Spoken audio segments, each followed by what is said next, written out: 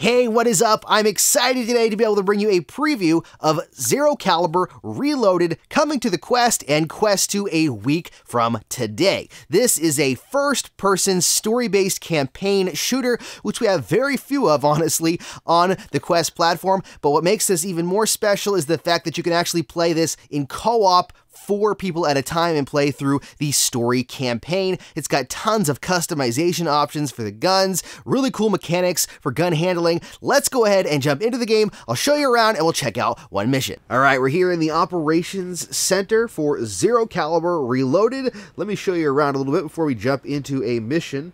First of all, we gotta go say hi to this dude, salute him just for fun, because why the heck not? So let's start over here. This is just the thank you board really quickly, and we'll go backwards. This is squad operations right here, okay? So that means that you can jump into multiplayer servers and play with friends up to 4 people. And there's different location servers, different difficulty levels. You can host your own game, invite friends. And this allows you to actually play through the story campaign with up to 4 people. And which is pretty awesome, and you can change the different settings here. Once this game launches, I'm sure this will fill up, but that's pretty cool to be able to jump through and play a co-op campaign in story mode. And if you want to do solo, this is your solo operations. This is the campaign for solo. There is several missions, and you can choose your loadout and your difficulty level for each one. Your loadout is over here, and there is a ton. This is your ranking here, how much money you have, and your XP level. There is a massive amount of customization you can do to these weapons, and the fun thing is you can actually customize them in real time. So if you have different items you want to take off of a gun, so say there's a gun laying there, you can pick up enemies' weapons, but you want to take your scope with you, just rip it off of your gun and put it on your new weapon. Right now I've got an AK-47 attached to my chest and an M1911 attached to my side, and you've got grenades here. You can actually take, oops, let me grab a grenade. Actually, there we go. You can grab a grenade, and you can pull the pin, or you can pull it with your teeth and throw it. It's got a trail so you can see where it is, where it is, and that way you can keep an eye on where it is and not run over it. But this is the KA-47, technically, I suppose. It's not an AK-47 in this game anyways. You got an AR-4, AK Val, AKM, AR-18, and you can change to SMGs, shotguns, snipers, and you can upgrade your pistol as well. This is your primary weapon. You can actually put a pistol in your primary weapon. You can dual wield if you want to in this game, which is pretty cool. So I can grab this, oops, and this, and I can dual wield. Probably would have been easier if I would have done it the other way around. And you can switch slots if you want to. So let me just grab this off of here. If I'd rather have my pistol on my chest and my primary on my side, I can do that. I can switch it around, which is pretty cool and unique. I'm not sure I'm really seeing that in many games. But yeah, you can grab, let's just grab, I know I have another one unlocked somewhere. Where is it? I guess I don't. I had an MP5 somewhere. Now it's gone. Maybe I can't use an... Oh, that's right. It's an MP5's a SMG. I forgot. It's an AP5. But you can actually... You can equip it and then customize it. And there's tons of different options you can get as you rank up. I'm only a rank 10 right now. But you can get different suppressors.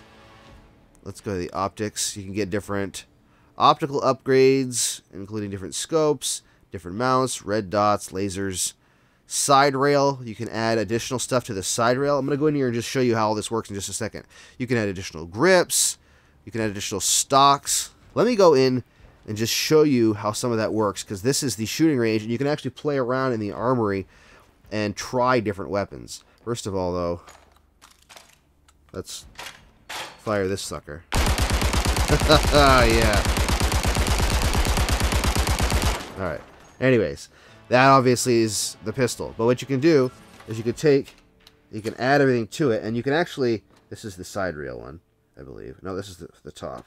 Where is this? I don't have a side rail. Oh, right there.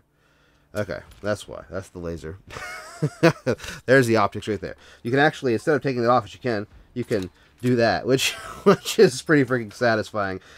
See, knock it off like that.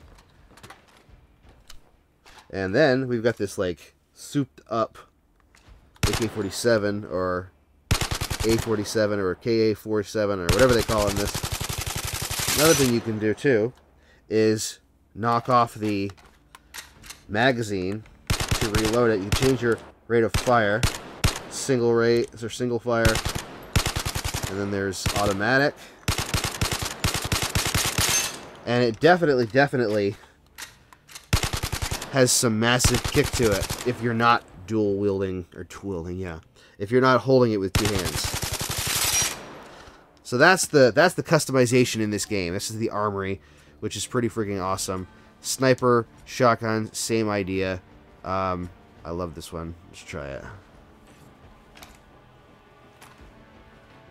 Oops, there we go.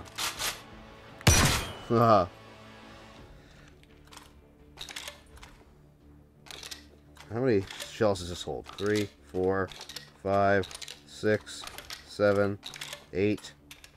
8 shells.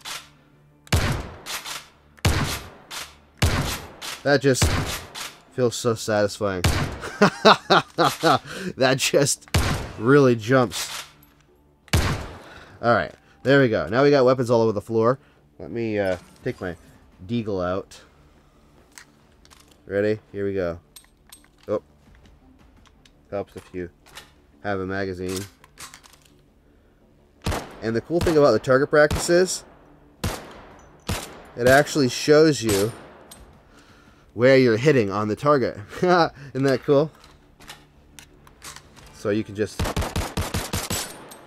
fire and it shows you which that was really bad, but pretty cool, huh? Alright, let's jump into a mission really quick and we'll show you how the game plays.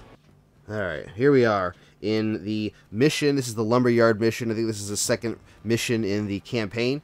And we've grabbed this new weapon. Whoa, crap.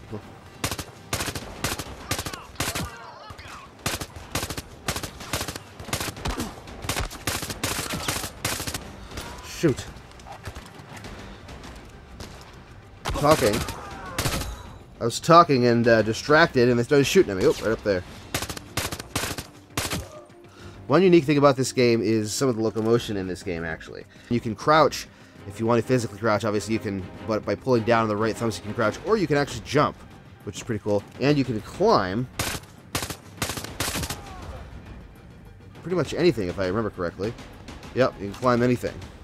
Kind of like in Population 1. So if you want to hang up here and fire at some people, you can. Just be careful, because you, oh crap, you can't glide in this game.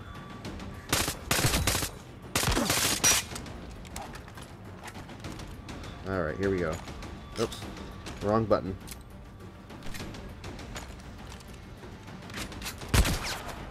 Got one guy. See him go flying? Like I said, you can pick up other weapons.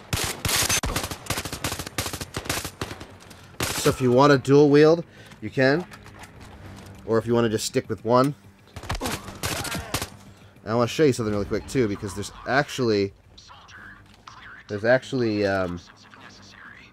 guy right there. You can actually melee too.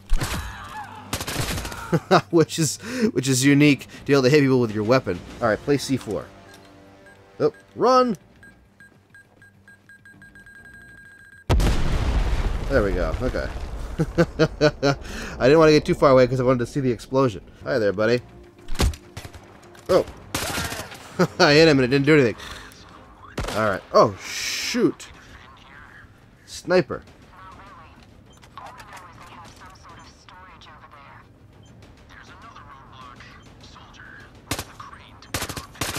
There we go. Operate the crane, okay.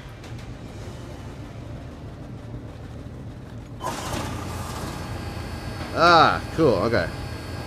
Here we go. Oh, crap, more people. Oh, shoot. I changed it to green somehow. How did I change my laser dot to green? I don't know how I did that.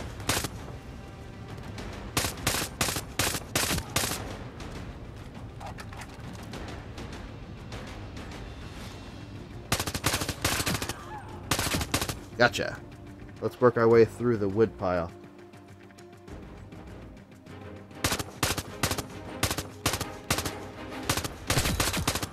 Gotcha.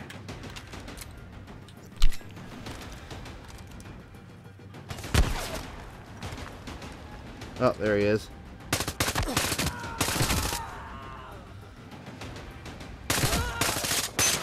Oh, crud. There. Make sure I've got plenty of ammo here. There. Keep on moving. Like I said, this is a story-based campaign. Right now we're looking for... I can't remember what we're looking for. We're looking for something. I gotta clear the warehouse. There we go. And this is like in a futuristic... Not futuristic, but it's like an alternative future where the world is fighting for water. And we're working our way towards Chicago, if I remember correctly. Oh, crap. Working our way towards Chicago trying to get water against the bad guys. Oh, shoot.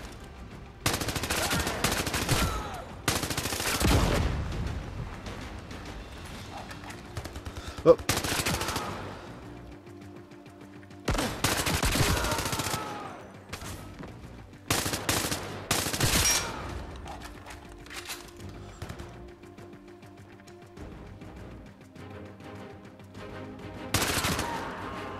Did I secure it? I did. I think I secured it. Let me make sure I got ammo here.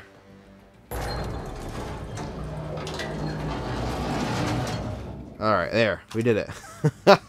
Not a very good accuracy, 35%. 47 kills, 14 headshots. Corporal 2. We've unlocked some new stuff, too. Flash suppressor, a shotgun clip, the DMR-14, SMG-90, tactical laser, extended magazine, MP Black. Okay, a whole bunch of new stuff we've unlocked. A ton of stuff. Ooh, look at that. You can get a skin, the KA-47 striped. There you go. There is a preview of Zero Caliber Reloaded on the Quest 2. Like I said, this is launching a week from today on Quest 1 and Quest 2. What are your thoughts on this game? Are you going to grab it and try out the single player, or are you going to jump in and play some co-op in multiplayer? Personally, I can't wait to jump in with some friends and play co-op, but the single player is fun as well. If you want to keep up to date on all things Quest and Quest 2, don't forget to hit that subscribe button down there and the bell icon for notifications. Plus, you can check out even more of my videos right there. Thank you so much for watching. Stay safe and happy questing.